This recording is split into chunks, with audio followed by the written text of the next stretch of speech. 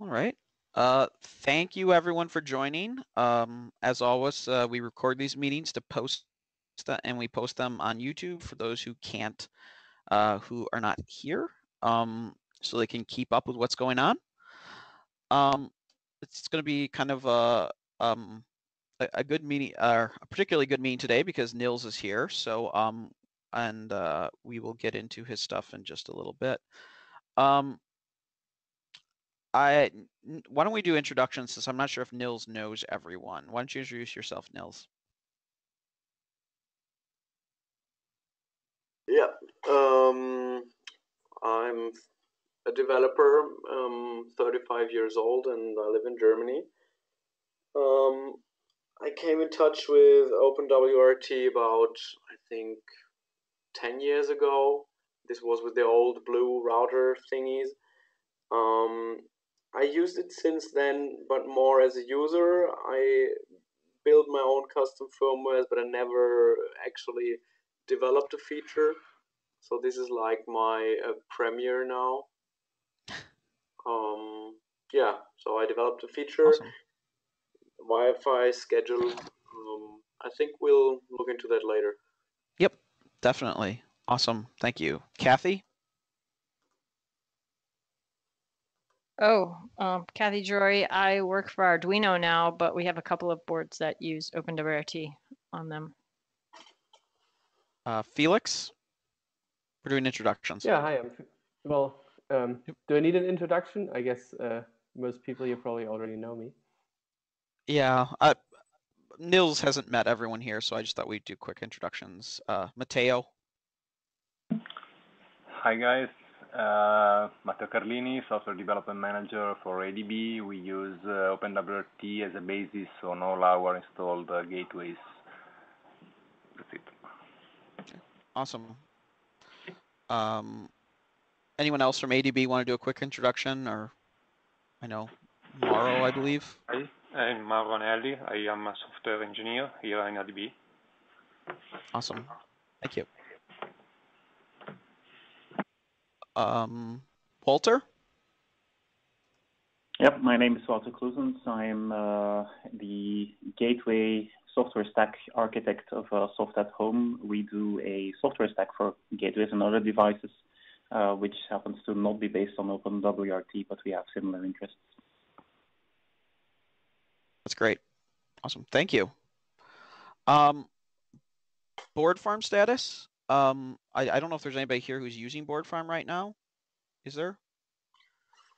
What is board farm? I mean, I read so much about it that I want to take the chance to know more about it, learn more about it. Absolutely. Board farm is a it's a Python. It's a piece of Python software for automating and running tests on physical OpenWRT or really any Linux-based hardware.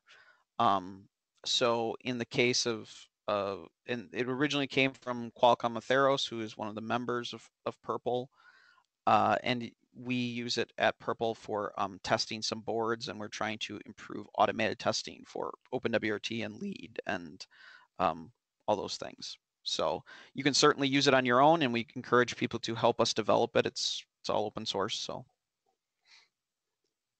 I don't know. There was one question coming up when I was developing the feature. I mean, I can test it on the 3 routers I have at home, but I mean there are a bunch more out there in the wild. So is that something you're intending to open it up for other developers so they can test their features on a broader hardware? Or is that what it's for, or is it just for you guys at prpl and the code is there for everyone who wants to set up his own environment? Well, I think it's a little bit of both.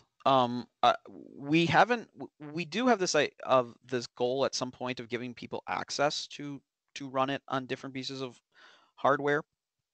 There's a lot of security issues with that, and potentially people can damage the hardware. So we have been really cautious on that. But at some point, I think that is something we want to do. We have an instance of board farm on our own, and we have about 3 boards in it that we run builds. We install builds every day, and we're going to continue adding to that. I know Kathy's got a number of boards that she's going to get to me, and I have some other ones that people have promised they're going to get to me at some point. And then we're just going to expand that as we go. But you certainly encourage people to run their own too on their own. I mean, if it fits their needs, and to contribute back in any way they can. Cool. Sounds Awesome. good. And I just wanted to mention that from what you mentioned about the, test your own thing. Like if you develop a new function, all you need to do, overstating, but you could write some Python scripting that tests the functionality of the package or the daemon or the application or whatever it is you just did. You would have to write some script that essentially unit tests it, that goes out and pokes it or bangs it or however it works, make sure that those functions that you expect to be working are still working. Yeah, right. I mean, I was just being curious if it would be possible, or if there is a broad zoo of hardware, exotic hardware that there is access to, where you could run your code on the actual physical hardware. This is where my question is coming from. We would like that, and I think we're trying to move in that direction, but it's just getting all the stuff. And we certainly accept donations as well from people. If they have a piece of hardware that they want to donate, we're more than happy to accept it and put it into the one we run. And that's, and the results of that is available. And if we have trusted members of the community, we can have access it. We can't, because of security, and we don't want the hardware damaged. Sure. We can't just give it to everyone, but as long as, someone like you who's working with prpl, I don't see, we would certainly allow that, and I think. Brilliant. Okay. Yep. Awesome. I am working on the board that I got from Lantique. There's there was some stuff that I had to add to board farm for it, and then there was I just tried to flash it, and there was some problems with the image. It wasn't booting. I have to talk to Hauke exactly why that might be. But I am in the process of adding that one. On funding OpenWRT projects, these are probably going to be the thing we're going to talk about today. Nils, would you like to present on the work you did? Yeah, I would love to. Can you give me the presentation? Yep, I just promoted you. Brilliant. So, can everyone see my screen?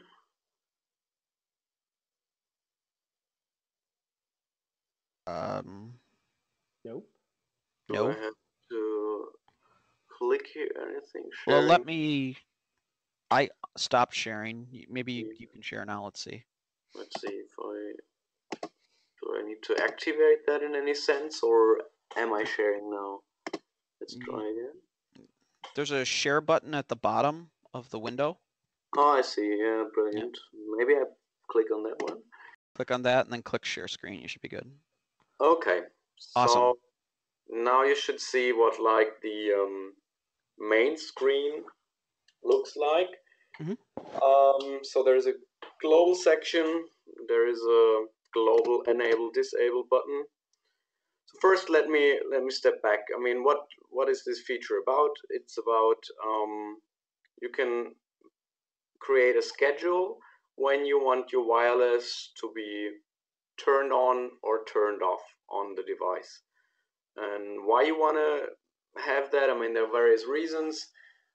One is, for instance, you have a wireless access point in your bedroom. You don't want it to be enabled during the night when you sleep. You don't need it actually, so you could do that. I mean, some people are aware of, are afraid of wireless radiation, so this could be an argument. Another thing is you could also save electrical power by disabling the Wi-Fi when you don't need it. So I roughly estimated about 0.8 watts I can save. I mean, that doesn't sound much, but think of larger scale in a company, for instance, or if everyone in the world would do that.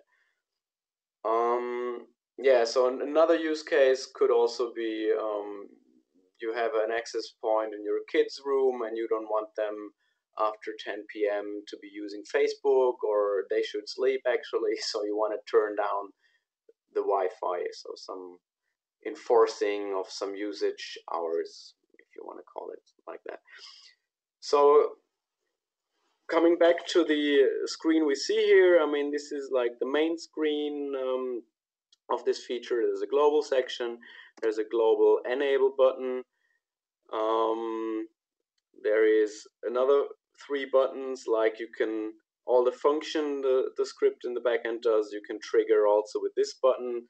So, I mean, you can imagine if the Wi-Fi is disabled, you would have a hard time enabling it if you need it. So you can go to a computer that has LAN access, and from there you could press the activate button, and there you go. Then there is this disable Wi-Fi gracefully. I mean, there are 2 options how you can shut down the Wi-Fi. One is gracefully, which means it waits and rechecks until all stations are disassociated. This is like the nice version. You're not kicking off anyone. There's also the forced version, which yeah, kicks or disconnects people actually from using the Wi-Fi. So then we see this schedule events here. I put in some examples, like business hours would be Monday to Friday, starting at 6 a.m. in the evening, and at 10 p.m. It shuts down. And I unchecked this force checkbox. So I mean, if someone needs to work longer than 10 p.m., that's fine. Once he disconnects, the Wi-Fi will be turned off. And then the second one is the weekend. So that's Saturday, Sunday. Start time, stop time, both is about midnight. So that means the Wi-Fi at midnight will be turned off until the next day, midnight. So it means basically the whole night, or the whole day, whole 24 hours, the Wi-Fi will be turned off. And I checked the force button. So I mean, on Saturday at 0, I say, okay, all people should go home and work and get some sleep. But now maybe I want to change that, so I delete the weekend entry and I create a new one for Saturday. So, because there is let's say there is a workshop going on Saturday. So this one is only for Saturday. It starts. The workshop starts at say 7 a.m. and it ends at, you can even enter a custom time, so that might be, I don't know, 14:30 for instance, and I don't want it to be forced. So now I add another one for Sunday, and there I could, for instance, keep my original turn the Wi-Fi off the whole day. Okay, save and apply. Yeah, one thing I forgot to activate those. And there is one more thing I left out. This is this option, unload modules. I marked it experimental because it's a kind of a bit intrusive. So if I check that, I could enter here the wireless driver modules I want to unload. But since not all people know how they were called, there is some automation. I press this button and it doesn't work. Yeah, that's what happened.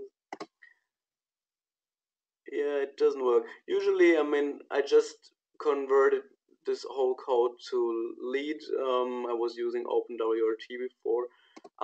It was working, you must believe me, and I think it's a small thing, but I can just add the module here by hand.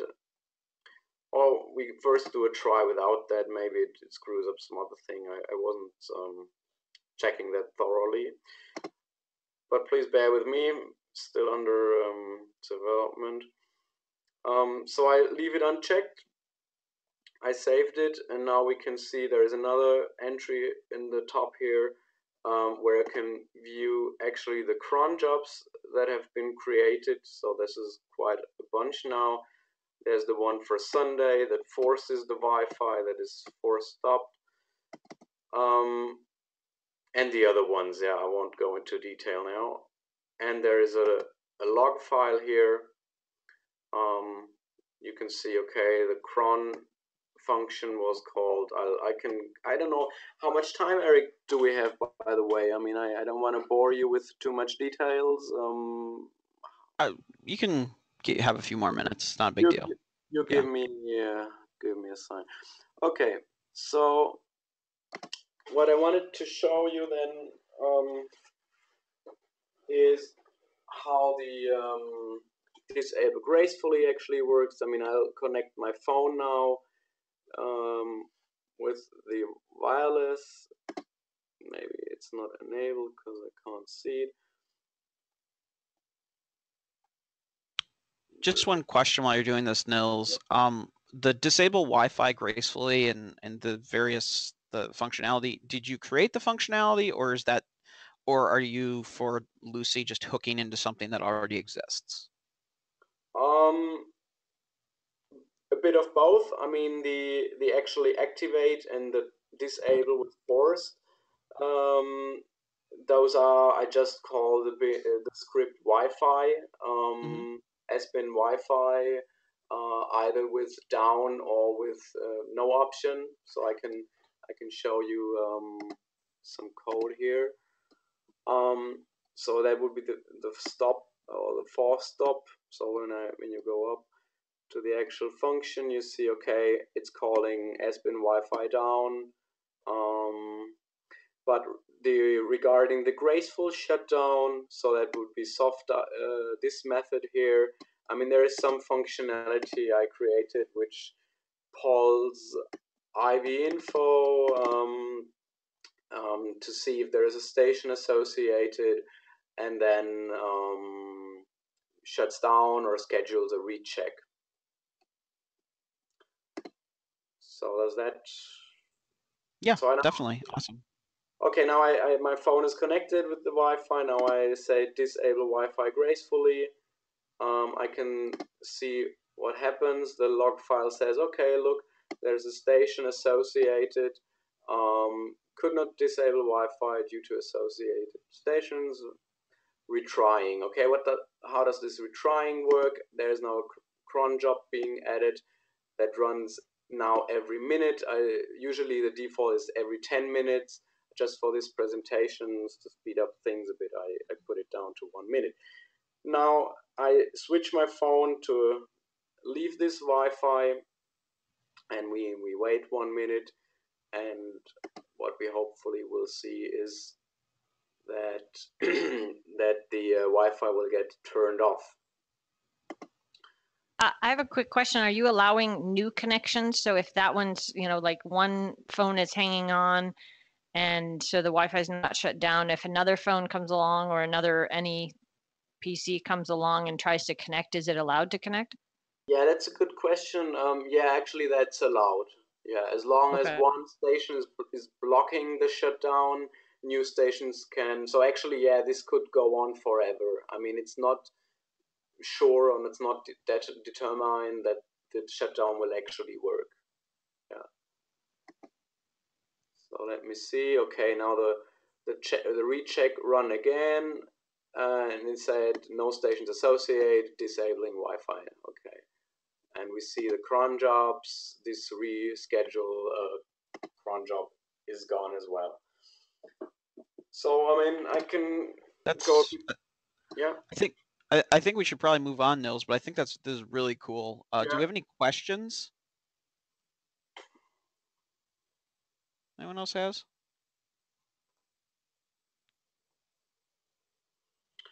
I mean, let me just then, if there are no questions, sum up. I mean, I came up with two more things. I mean, I opened a pull request with OpenWRT, and someone said, okay, why don't you split the front end and the back end functionality, which makes perfectly sense. I mean, there are a bunch of people running now Lucy, so why should they be tied, or why shouldn't they be able to use this functionality? So I'm looking into splitting. And I think you cut out Nils. Yeah. I'm sorry, I'm cut off. You just cut out for a second. Oh, okay. Can you hear me now? Yep. Okay, so I'm not sure what you've heard and what not, so I repeat quickly. I'm thinking of splitting up backend and front end functionality. That makes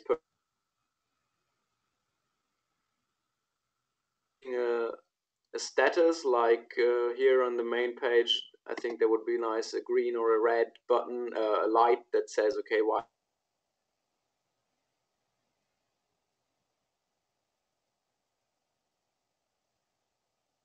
wireless sections, but I think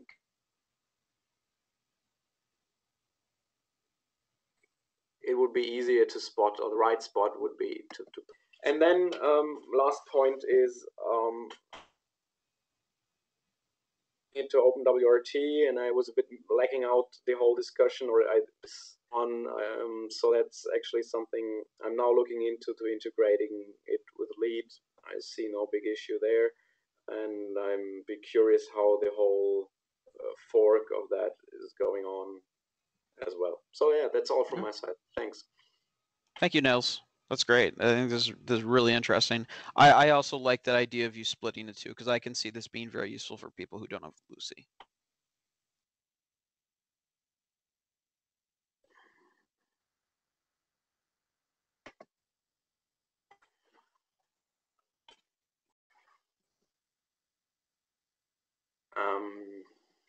You're on mute, Eric. Is that right?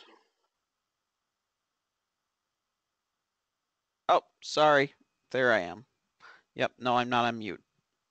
Can people hear me? Yes. Yep. Awesome. Okay. Well, thank you, Nils, and we really appreciate the work you did, and I think this is really interesting stuff. Moving on, Felix, do you have an update on the work you've been doing? Sure. So I've been working on still on the API for querying a data model suitable for the integrating into an existing TR69 client. And I've made some progress with the actual code. So I've gotten the basic API for listing parameters, getting them and setting them nailed down.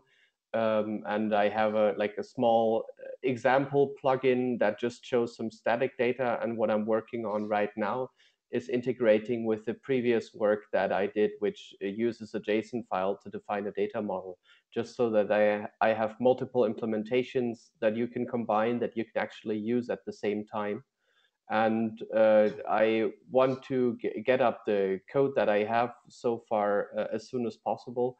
So I was wondering, is there any preference on where I should publish this? Should I just open up a GitLab repo somewhere, or put it on my own Git server and make it completely public, or what's the preference here? I would encourage you to make it completely public, and I don't think there's we would have any sort of requirement. So okay, so as long as it's public, put it on my server and send around a link. Yep, awesome. Thank you. Do you have any kind of like timeline in when you're gonna do that? Is next couple days, next week? What? Next couple of days, probably early next week if I don't make it today or tomorrow. Okay. So very soon. Great. That's fantastic, Felix. Great to hear. Any questions for Felix? Folks had? All right. Luca, any update from your end?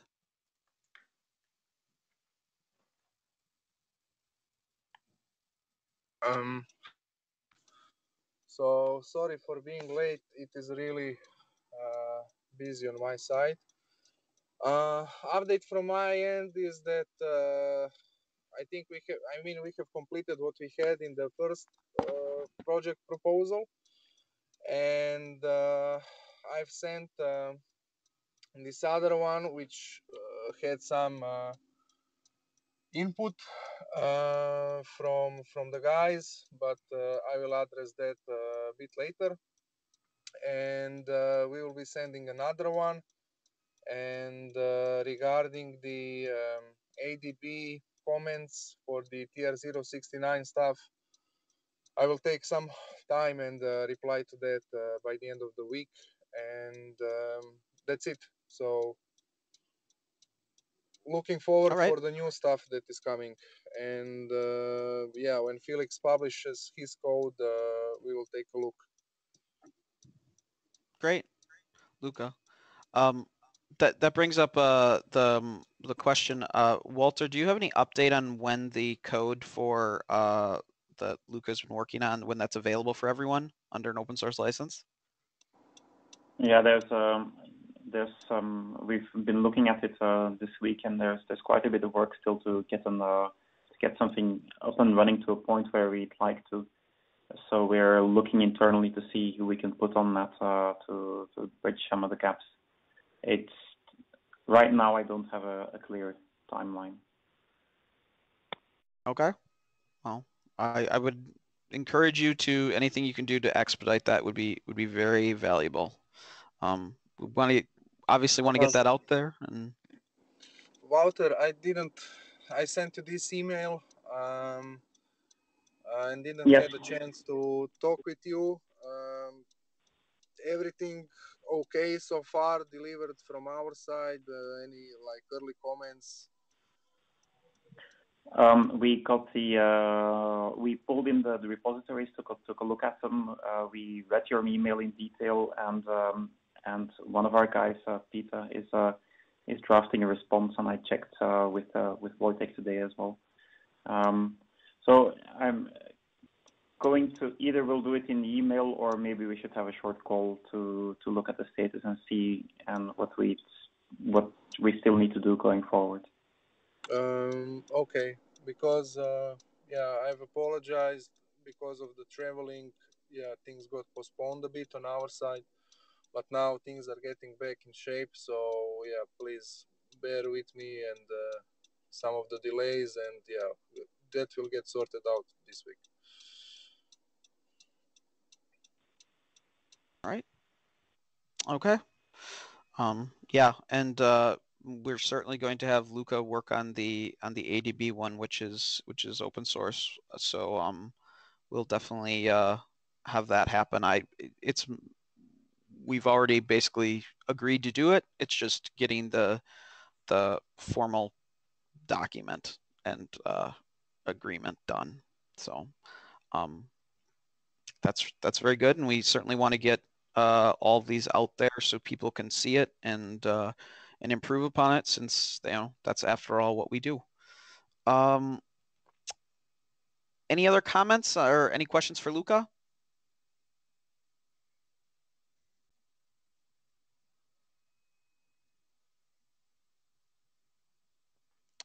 All right. Once again, next round of funding, we as people had heard, we didn't get as many proposals as we'd liked. I've been contacting a number of people, and they have expressed interest. They just had not had time to get it in at the deadline, which was I think 2 weeks ago. But they are going to make proposals. We're accepting them on a rolling basis. So as long as we have funding, we will evaluate a proposal and consider funding it. I want to encourage everybody who's on this call to consider submitting a proposal again. If you haven't, Luca's done so with the NoSQL RPCD. Is that correct, Luca? Is that what it is? That topic? Yes, that is correct, and I will address the comments from John and Joe, and yeah, we'll do that a bit later tonight. Awesome. So yeah, that's kind of just the general thought. But certainly, if there's any projects that anyone on this call feels should be funded, or projects that would people like funded, I would encourage them to submit them. Also, if there's any member or anyone else really on this call who has an idea for a project that they really want to see done, please please bring it up so we can, potentially, if it's something really valuable, we'll try to find someone who can do it, or ask people in the community who we should find to do it. So I don't know if there's anything we want to discuss with that, but just keep that in your radar, because we do want to spend this money. We've allocated it, and we want to make it available to support the community. I have a quick question just on back to the community, and Nils touched on it. There was a call that was supposed to be that Hauke, he's not on this call, but maybe Felix, were you and Luca, did you guys actually have a call on November 5th? Is there anything you can comment on or no?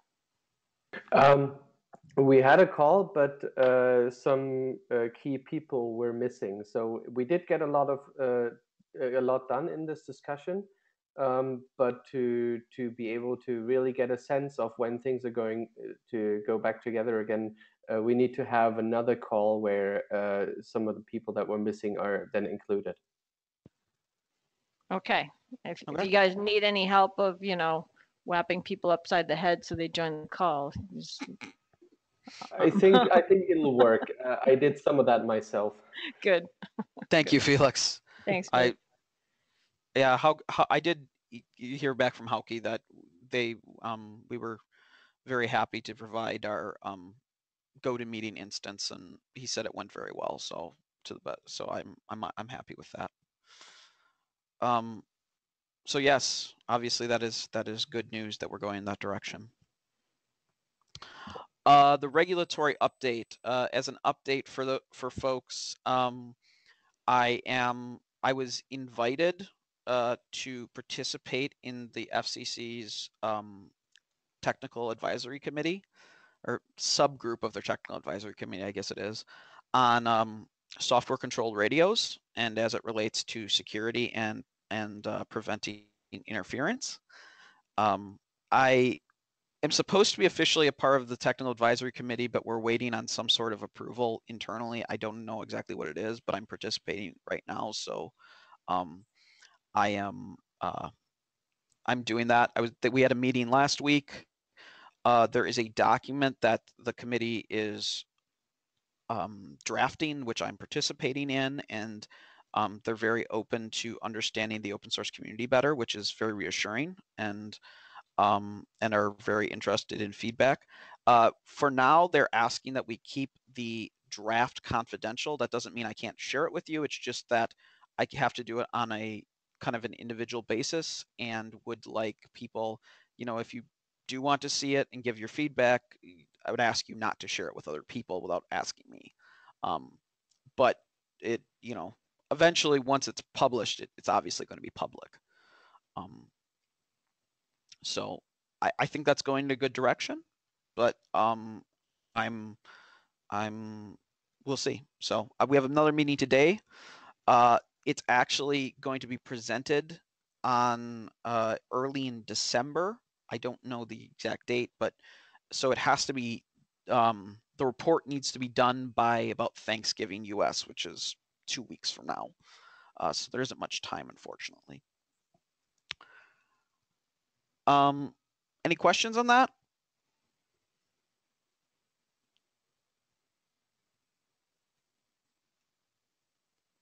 All right. OpenWRT Summit. OpenWRT Summit is having another meeting. The committee is having a meeting on, let me check the date. It should be, I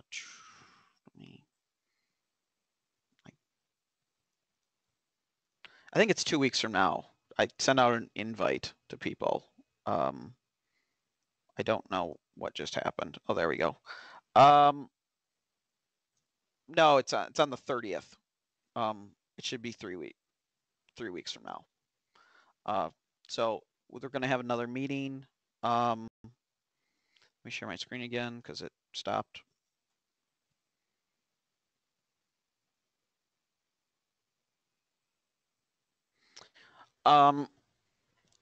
Also, I invited Daniel Gohl. I'm not sure if that's how you pronounce his name. He's a very active member of the LEAD community and in OpenWRT.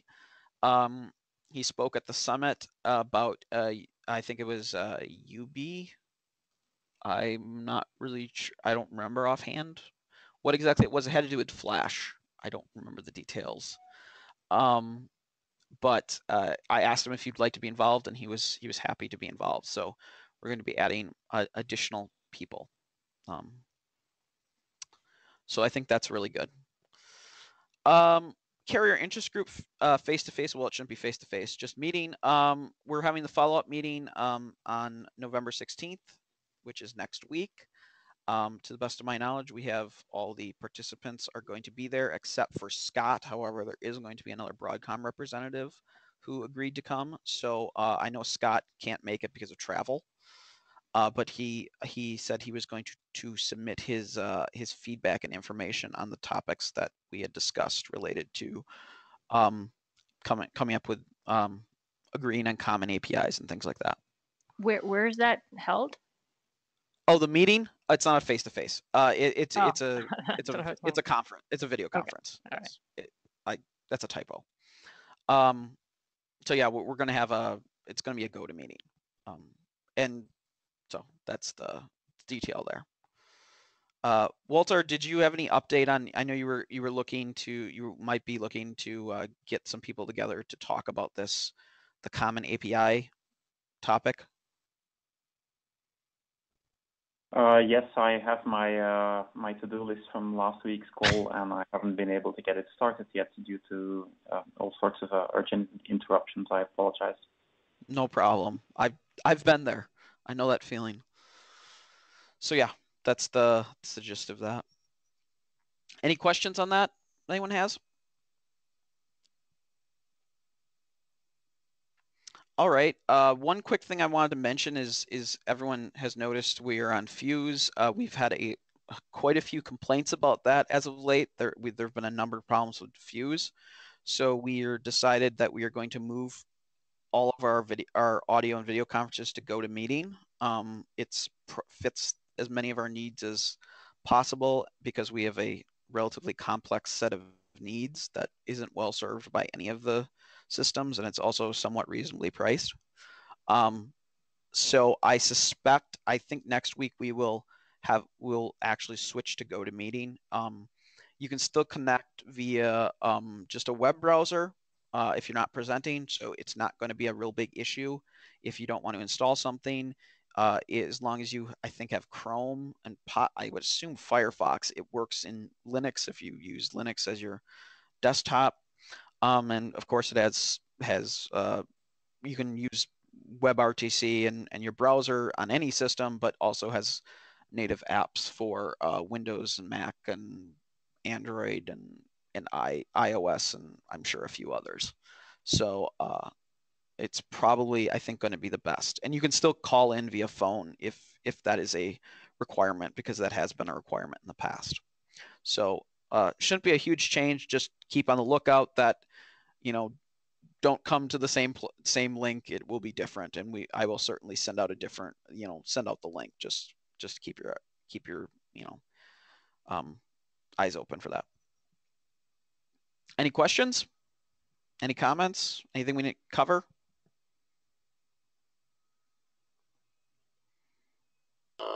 Maybe one thing, Eric. This is Niels. Are you available after this meeting? Could I call you on the phone and talk about a few things? Sure, we can talk, definitely. Brilliant. Okay, I'll give you a call after the meeting. Okay, sounds good. Okay, thanks. Great. Thank you. All right, any other comments or questions?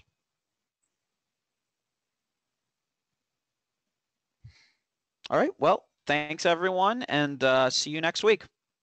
Bye. Bye. Bye-bye.